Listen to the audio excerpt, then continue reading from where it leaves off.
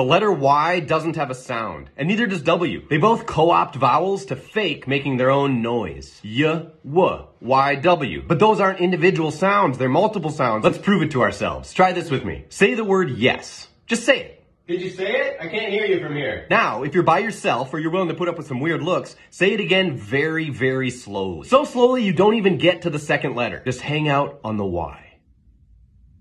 What sound is actually coming out of your mouth? It's not a Y sound, because there's no such thing. You're just saying E. Yes. Yes. Yes. Yes. What we think of as the Y sound is actually just our mouth switching from a long E to the following vowel really fast in the same syllable. Same with W, except it's ooh, not E. We can do that yes exercise with the word what.